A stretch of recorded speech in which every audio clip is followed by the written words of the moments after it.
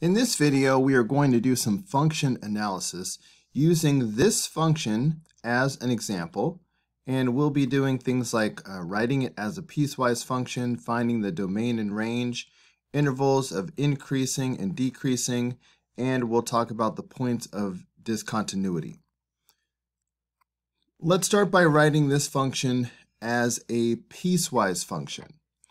So looking at the first part of the graph right here, this seems to be part of a parabola. You can see that if I were to do the mirror image of this on the other side,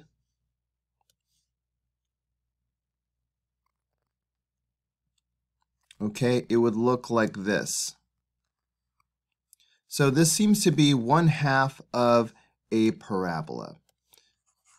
Okay, you know what, let me put that back for a second. However, we know that the parent function of a parabola, which is y equals x squared, has the vertex of the parabola at the origin, like this. So this parabola has been shifted to the left by 4.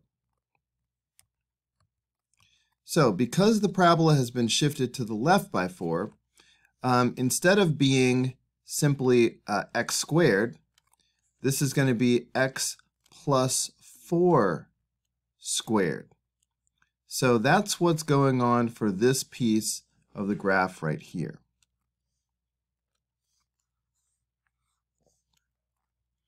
All right, so that's why when we do our first piece of the piecewise function, we are going to write x plus 4 squared.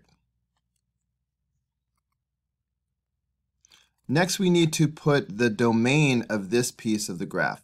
So this piece of the graph, when we do the domain, we're just talking about the x values.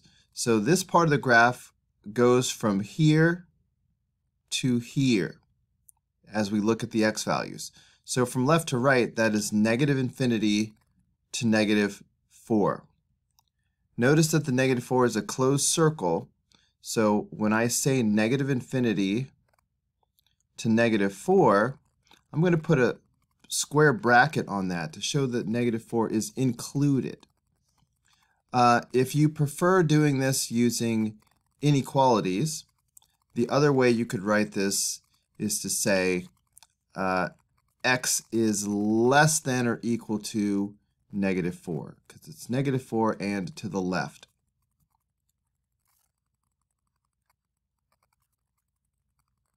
All right, either one of these are fine. Let's move on to the middle piece of this graph. All right, so looking at this piece of the graph right here, this appears to be part of an absolute value function. We know that an absolute value function, the parent function looks like this. Okay, absolute value of x. But a parent function like that would look like this. It would be a v, but it would be an upward-facing v. Notice the slope. I carefully did this up 1 over 1.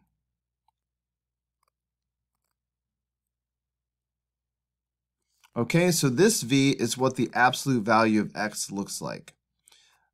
So our image, this middle portion of the graph, is the same thing, but it's upside down. So it's a reflection over the x-axis. So I'm going to need a negative sign in front of here to indicate that. All right, so we're going to go ahead and give it a negative sign. And now that is the function of which this is a piece. All right, but that's why I'm going to go ahead and say negative absolute value of x for this middle piece right here. And now it's time to say the domain. Well, this portion of the graph goes from here to here if you look at the x-axis. Notice that both of these are open circles.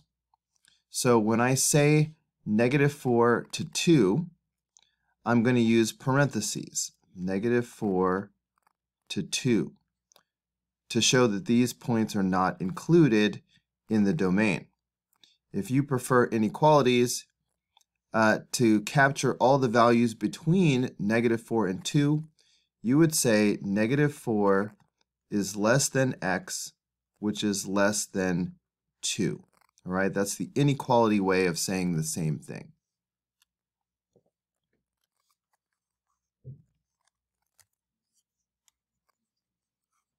All right, now let's turn to this last piece of the graph.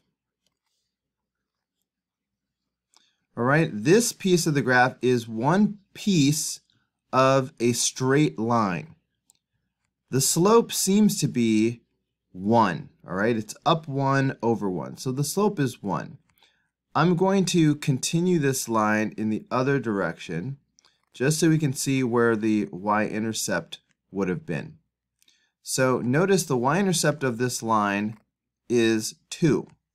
So when we write the equation of a line, we usually go y equals mx plus b, where m is the slope and b is the y-intercept.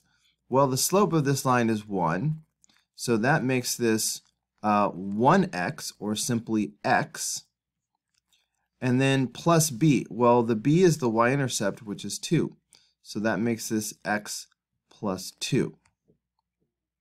So that is going to be the equation of the line of which this is a piece. All right, so the x plus 2 is why I'm going to have x plus 2 as my final piece right here. Notice that I'm leaving off the y equals part. Like normally we would say y equals x plus 2.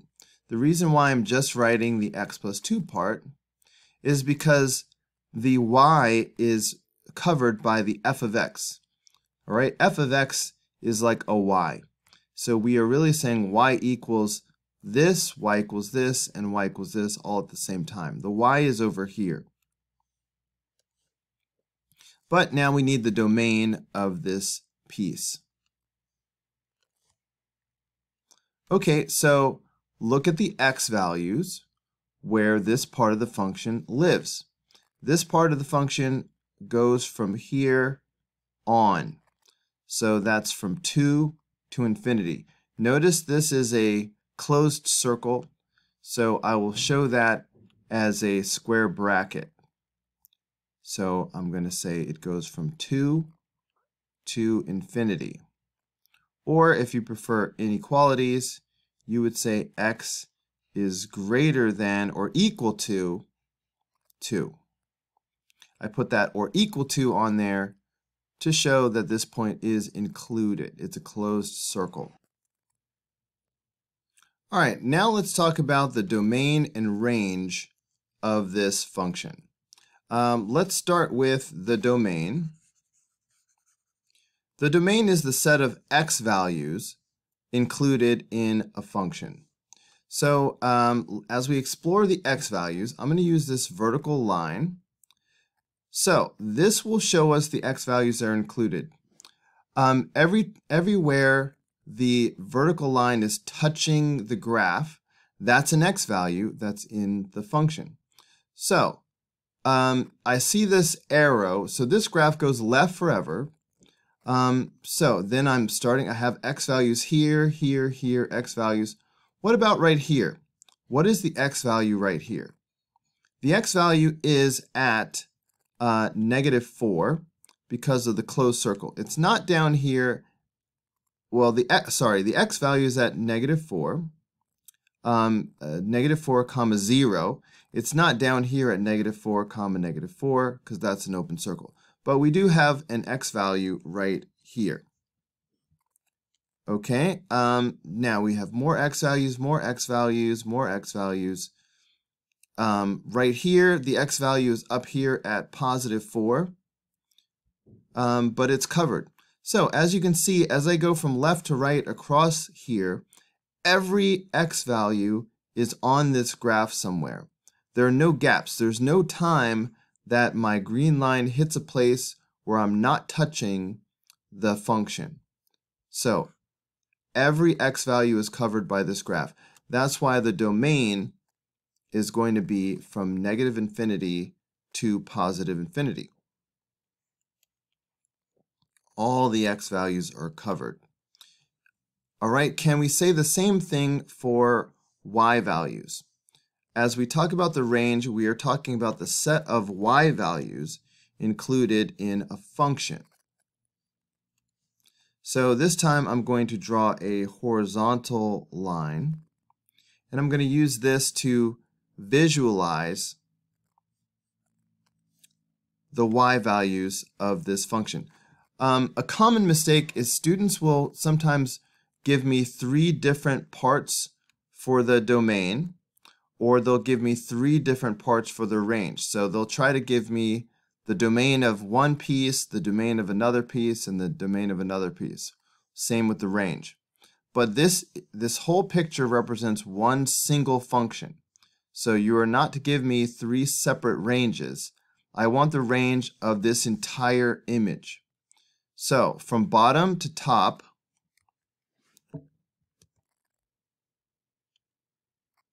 okay, from bottom to top, ask yourself, what is the lowest y value of this graph, of the whole graph?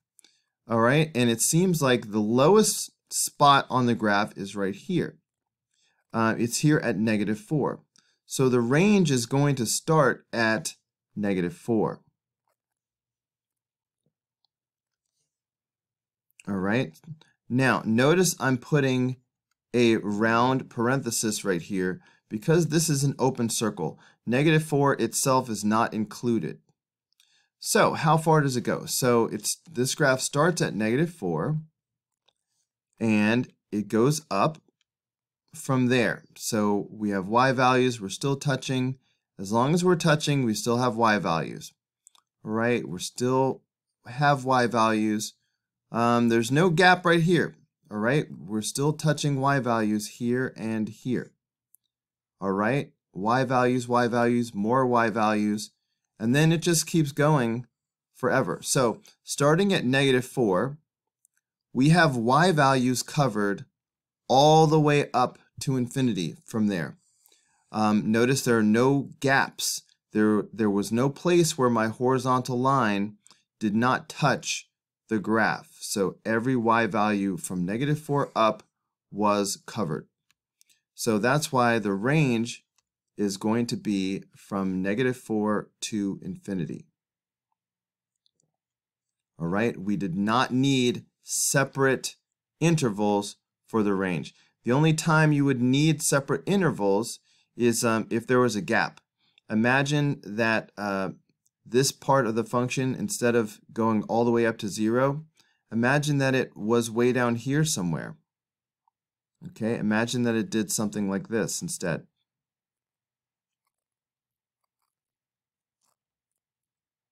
All right, in that case, there would be a gap in between here. All of this zone right here, there would be a gap between -4 and 0, all right, if this had been moved down. So then we would need one part of the range for this blue part, and then another interval for the rest of it. But as it was, there's no gap. All right, moving on to intervals where the function is increasing, intervals of decreasing. One thing I need to emphasize to you as we do this part, when we talk about intervals of increasing and decreasing, please understand that we are talking about x values only. We're only talking about x values. So in other words, we're talking about parts of the domain. Okay, so think like you think for a domain.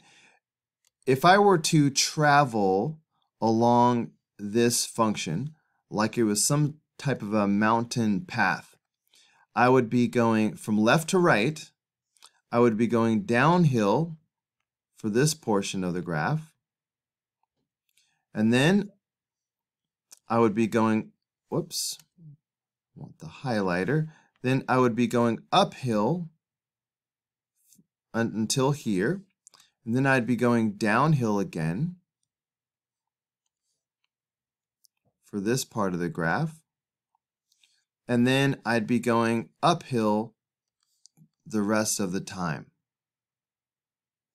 So everywhere I was going downhill is going to be a decreasing interval, and everywhere I went uphill will be an increasing interval. All right, so, but remember I said x values. So this decreasing interval right here, I'm going to go ahead and reflect this onto the x-axis. All right, I'm going to find the image of this on the x-axis. So I'm just going to erase this highlighter.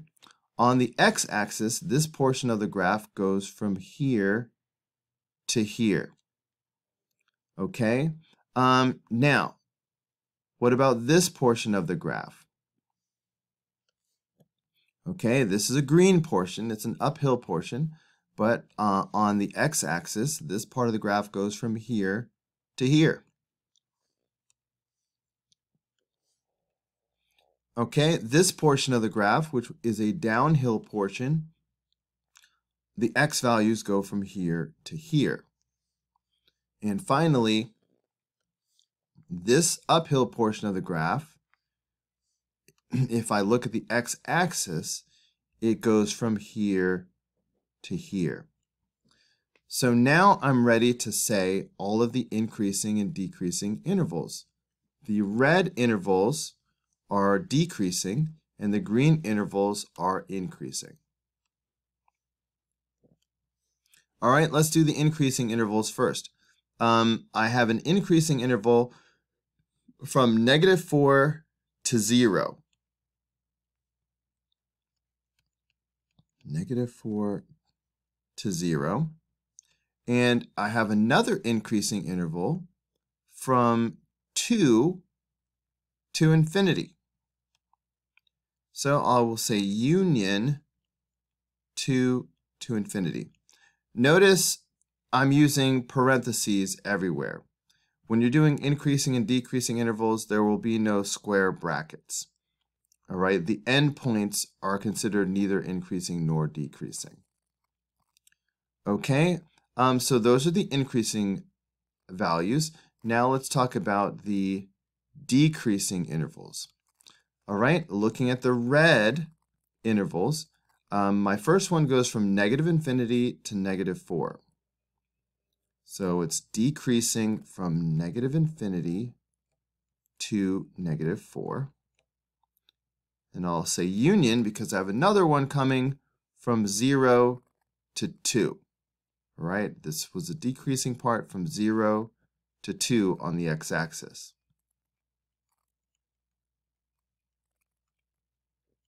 All right, so that's how you do intervals of increasing and decreasing.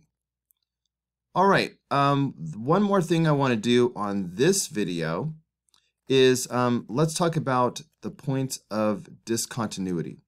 Now, a quick reminder, when we talk about discontinuity, there are 3 types of discontinuities.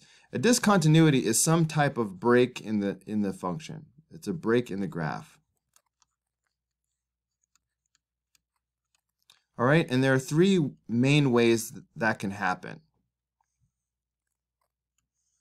Sometimes there is a jump discontinuity, and that's where the graph has a big old gap in it. All right, something like that maybe. Sometimes there is a removable discontinuity.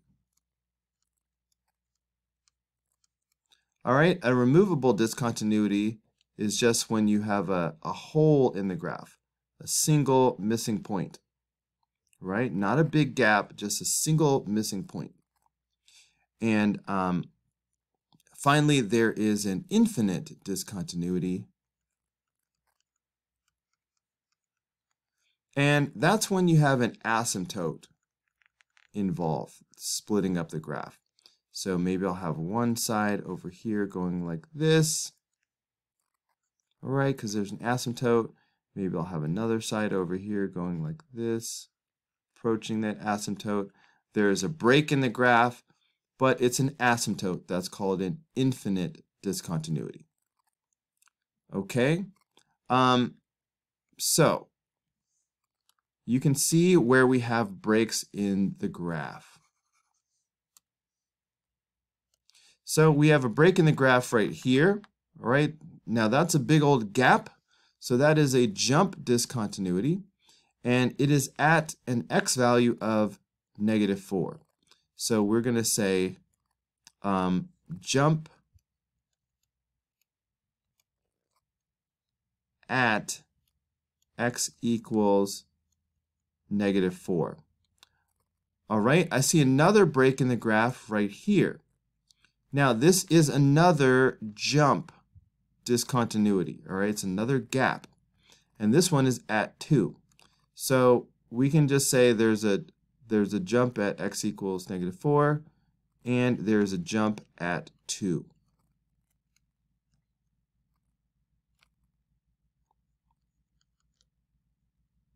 All right, or I guess I could have just said jump at x equals -4 and x equals 2. All right, but there you go, discontinuity.